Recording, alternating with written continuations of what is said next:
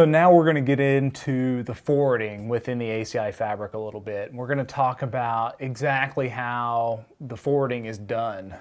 Again, I'm not going to go super deep, but we are going to talk about how that unicast-based forwarding is achieved. We're going to talk a little bit about the pervasive SVI gateway that's going to be basically propagated on each of the leaf switches once we actually start to get endpoints hooked up to the fabric. So I'm going to go ahead and again get my ugly mug out of the picture here. So imagine this being, our typical fabric. What we'll see, and let's just give these leaves a name kind of as we go through this discussion. This might be leaf 1, this might be leaf 2, this will be leaf 3, and this will be leaf 4. Make sense? Four leaf switches, 1, 2, 3, and 4. So what we're going to do is ACI really works to kind of decouple the identity, aka the IP address, from the location. And at this point, the location is going to be our VTEPs. And remember, each one of these leaf switches, it basically has a VTEP or a VXLAN tunnel endpoint. So again, I really compare this a little bit to Lisp because that honestly is kind of what it feels like to me. Now remember, hosts within the fabric are always going to be connected to our leaf switches, and only the leaves. As a matter of fact, you cannot hook up an endpoint to a spine switch, right? So as we connect these hosts, or as we'll learn to call them endpoints, to the fabric, their MAC and IP addresses are going to be learned by these leaves. Now, with this specific example here, I really only have the IP addresses kind of signified. Know that both the MAC as well as the IP address is going to be learned at that directly connected or that upstream leaf switch. So what you're going to see is that this information is going to be propagated into a local table on the leaf switch that is aptly named the local station table. Okay, so we'll see, we pop up, I'm only going to show you an application of one here, but we're going to have a local station table propagated, and again, this is going to be local entries off of this local switch. So again, we have 192.168.25.99, which is that guy there, and then we have 10.10.0.10, which is this guy right here. So basically, these are local entries, so they're going to be signified off a port. We're going to be able to look those up in the MAC address table if we need to, but they're tied to this specific switch. Okay. So this local station table, again, is only for local entries. Now the leaf, using an internal, what I call an internal fabric mechanism, it's actually a little protocol that I've seen in some Cisco Live presentations. They call it the COOP protocol, or the Council of Oracles protocol, because they again, I've heard it referred to that the spine switches, which are these guys up here, right, are also known as the oracles, because they know about everything. Because what happens is, through this Council of Oracles protocol, these leaf switches are basically going to go out and they're going to tell the spines about all the endpoints that are connected. So the spines, again, being the grandmasters of the fabric, will ultimately know about all the hosts that are connected to the fabric, and they propagate this information into something that we call the proxy station table. And this information is going to be replicated between all the different spine switches. Again, they're all the oracles, right? And these spine switches can hold, 1 million plus entries. I haven't looked at the latest verified scalability guides for some of these, but I know at the time, at least when I wrote this, it was 1 million plus that was signified. Now, all the leaf switches, I should say, have two different forwarding tables. They have that one that we just spoke about for the locally attached host, right, the local station table, and they also have something that's called a global station table. Now, the global station table is where routes are connected for other non-local hosts that are actually connected to the fabric, right, tied to their respective VTEPs or their respective leaf switches. So the global station table itself is going to be propagated, or you could say it's going to hold cached entries because of previous flows that have occurred within the fabric. So, in this case, on this switch, we've got 172.31.21.2 in our global station table. That pretty much indicates that at some point in time, this guy has communicated through this leaf switch, right? So we've cached an entry basically in there and tied that specific host route to that specific VTEP, right? The L2 VTEP. So This global station table is for, again, entries that we've learned, but they're not local to that individual leaf switch. So looking at this, what do you guys think would happen? And let's just throw out a scenario here, get a different color. What if, 10.10.0.10 wanted to communicate with 10.10.0.11, right? What if they wanted to talk? Well, he would send some frames in, right, to his locally attached leaf switch. And this leaf switch would do a lookup. He'd say, yep, I don't know about this guy, nor do I know about him in the global station table. So what ends up happening now is he has to figure out which VTIP that guy's tied to. So he looks in his global station table and does what's called essentially an Anycast VTIP lookup. So and again, I kind of compare this to Lisp because it's kind of like going out there and asking the mapping server or the mapping resolver, hey, how do I reach this guy? What location is he at? Same scenario here, we're trying to figure out which VTIP that specific host is tied to. Now, since the spines know about everything going on in the fabric, what we do is we actually query one of those spines. Okay, because again, we have kind of this wild card here. We're able to go out to what's known as an Anycast VTAP. And what happens is, if you want to peel back the covers a little bit, each one of these guys actually has a loopback 0. Okay, and that's basically these spines' unique identity. That loopback 0 is their personal identity. They're also going to have another interface that they all share, and this is going to be that Anycast VTIP.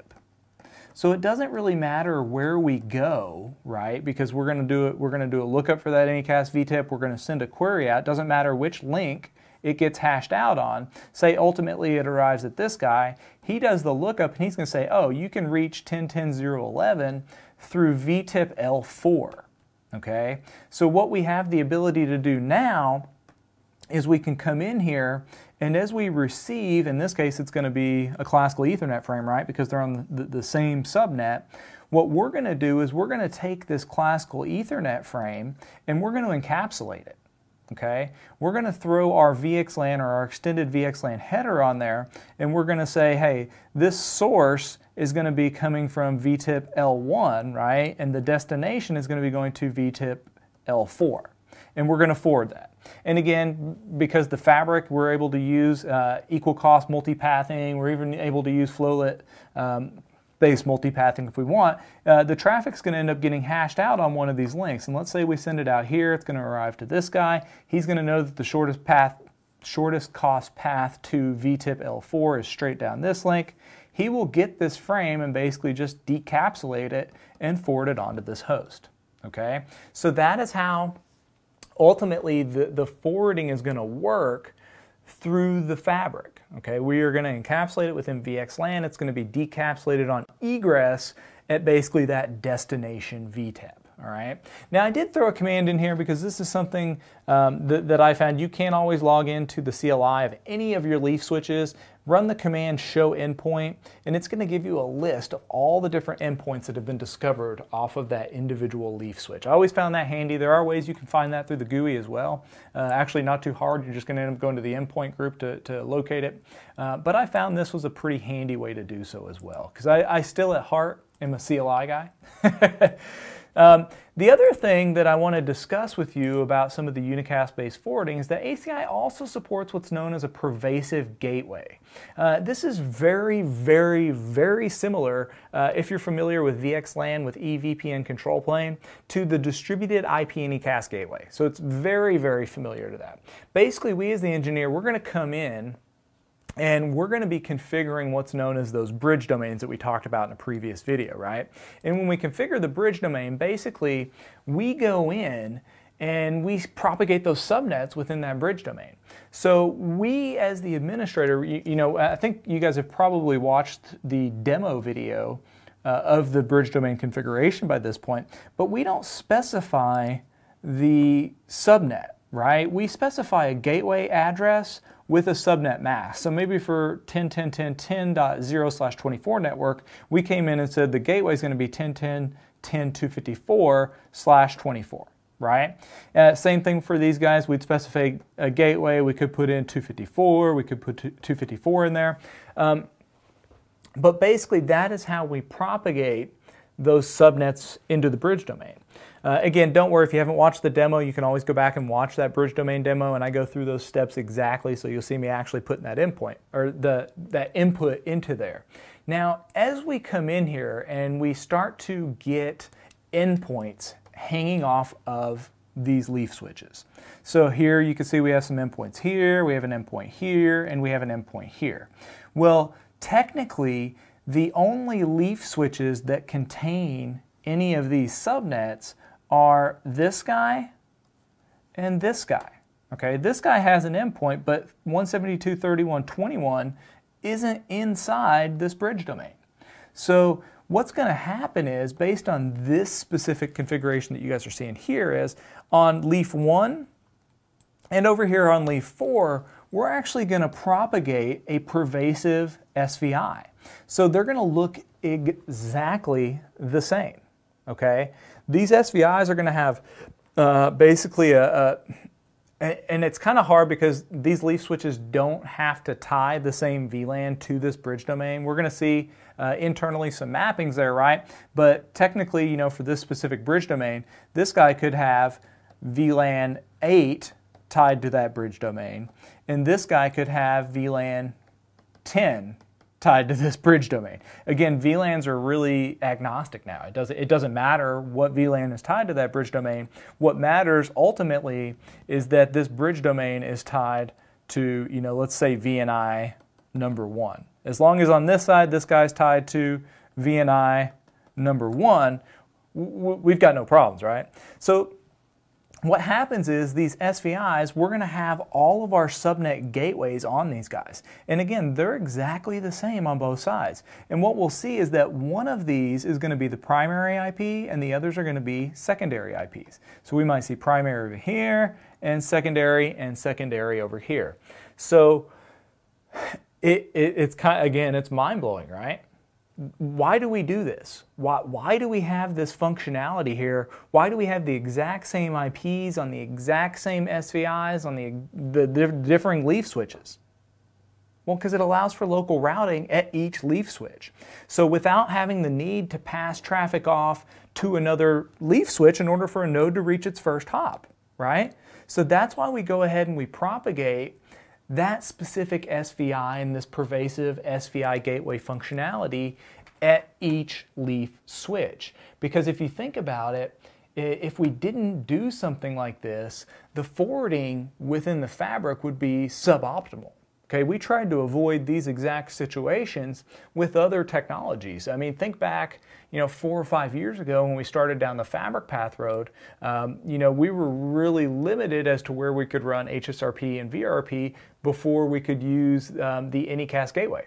Okay, so now with things like, VXLAN with EVPN control plane and the IP distributed Anycast gateway.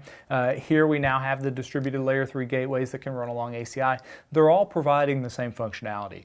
We can reach any leaf or any one of those nodes, okay, for our first hop functionality, for our first hop routing basically.